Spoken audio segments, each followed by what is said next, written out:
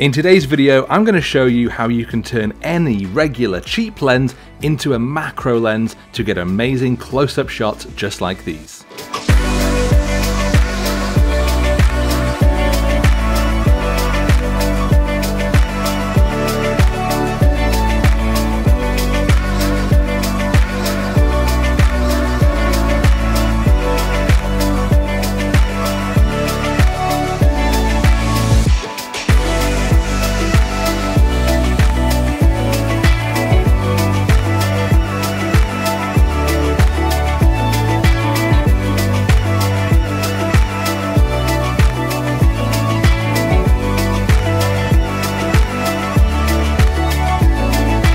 Getting into macro photography doesn't mean spending hundreds and hundreds of pounds on expensive gear. Sure, this professional Canon 100mm macro lens is pin sharp and works extremely well, but it's £900. It's only worth spending that sort of money if you're a pro or at least incredibly enthusiastic about getting into macro. Instead, what about something like Canon's Nifty 50? Now this 50mm prime cost me only about £100, and that was brand new and about 10 years ago. It's very lightweight, it's made of plastic, this is not a sophisticated lens. And by itself, it's not really much of a macro tool. You can focus only something about 40-50 centimeters or so in front of it, which means you can't really get that close up on your subjects. And if you're doing very small subjects like little flies, little insects, then they're going to be totally lost in the scene. But that is where these extension tubes come in. I've talked briefly about extension tubes before on this channel, but I wanted to explain a little bit more about why these are so important. Basically, these tubes sit in between the camera and the lens. And by pushing the lens further away from the camera, it means you can now focus much closer to the front of the lens. So just take a look at this example I took with this lens, but no extension tubes. And here's the exact same shot, but this time using those extension tubes. The difference is huge, and it does basically turn this dirt cheap lens into an actual macro lens. And the great thing is that because these extension tubes, they don't have any glass in them. You can see I can poke my finger right the way through. There's no electronic elements in them either. It's basically very simple stuff.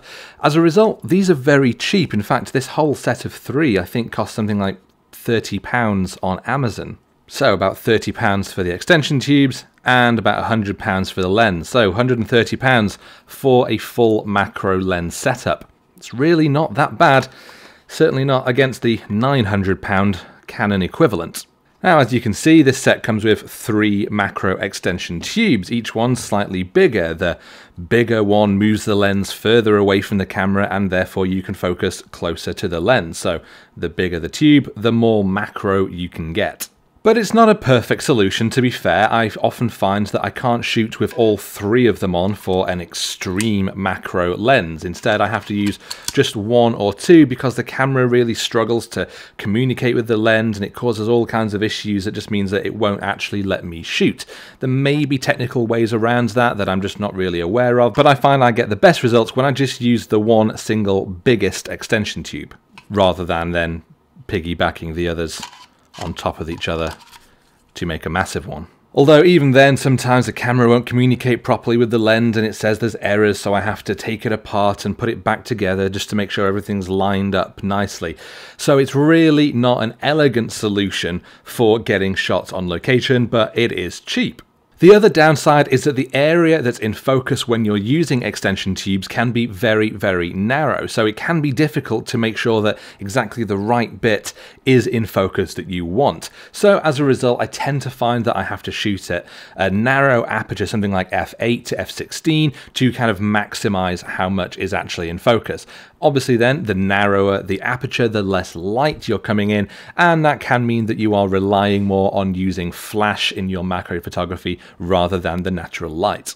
Also, while these do allow for autofocus with the lens, it does seem to rather slow down that autofocus communication, and it can make it very, very hit and miss. So I find the best way of shooting, for what I do at least, is just to have the lens in manual mode and set the focus to the closest point, and then just simply move the camera slightly in and out until you get your focus point spot on. Obviously, that also can be a little bit hit and miss, and it takes a few goes to get it absolutely right.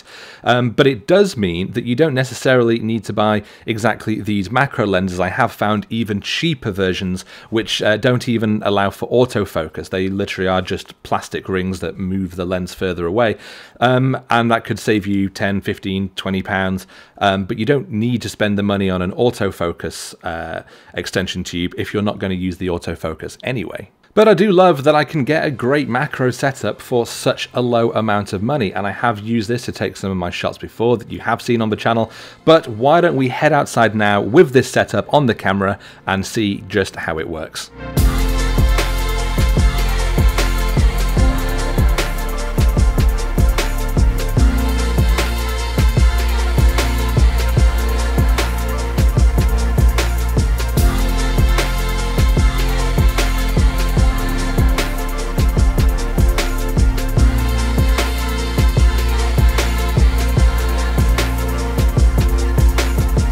It's a beautiful day down here, but this area is very, very shaded, and I'm going to need a lot more light in these shots. So I'm going to head slightly further up the river. It opens out a bit, a lot more sunlight will come through. That's going to be a really great place to get some shots.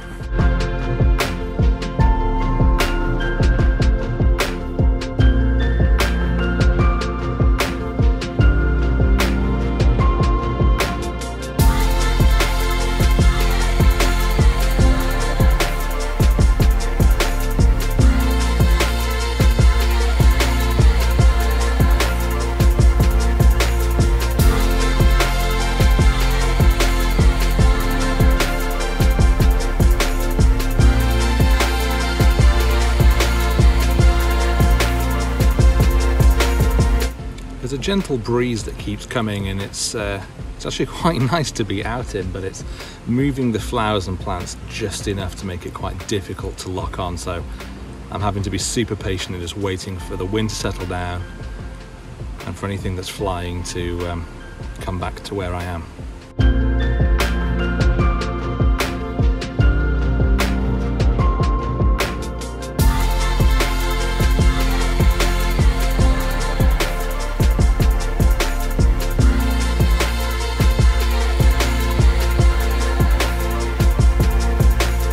So I just got back from my little trip and I've had a quick look at some of the shots on my computer, and I definitely think I've got some decent stuff. I do really love going out and just trying to get some macro shots, whether I'm trying to make a video on lens choice and extension tubes or just for the sheer joy of being outside. The weather's great and it's a really, really nice way to spend a few hours. I suppose you're not always guaranteed success wherever you go to try and do this, but I tend to find that if I go to a spot which is fairly wild and then basically keep still, maybe kneel down somewhere near some bushes where there's some bees going, then eventually they kind of get used to your presence and they'll come back and you can start shooting away. But the techniques of actually taking the photos and techniques about composition and exposure is exactly the same whether you are using a super basic lens setup like this or you're using a professional macro lens. Of course, on days when it's not so sunny, or if I'm in deep shadows or it's the end of the day, then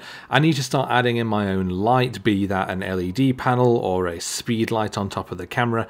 Just this lens alone isn't going to cut it, particularly, as I mentioned before, if I'm needing to use apertures that are around f8 or even narrower, because it lets in so little light that you're just going to result in very, very dark shots. Having a look close up at some of these images on screen, I can definitely tell that there is not the same sharp sharpness and definition that I would expect to see from my professional lenses. But that is the difference between professional lenses and much more basic lenses. You're not going to get the same sharpness, you're not going to get the same clarity, and that is why one does cost hundreds and hundreds of pounds more than the other. So I'm really not trying to say that you will get the exact same images if you use this very affordable extension tube setup that you would get if you spent £900 on a professional Canon lens. Clearly there are going to be differences. This is not the same as this, but what this does let you do is get much closer to your subjects than you would be able to get with the lens alone. And sure, you may not get pin sharp clarity, but your images will be perfectly good enough for you to want to share with your family, with your friends, put on Instagram, put on Facebook. And if you've got some really cool looking insects and bugs and butterflies and whatever near you, then you can go out and start capturing those now. Now, of course, in this video, I've been showing you how I've been using the Nifty 50 and the extension tubes to make a super cheap macro setup, but you don't need to buy this lens specifically in order to go and do it. You could just use the extension tubes on any lens that you've already got. It may be that you've got the 24 to 105 f4 lens.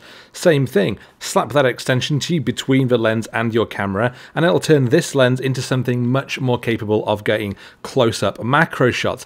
And that will be, again, the same if you've just got a much more basic kit lens that may have come with the camera when you bought it.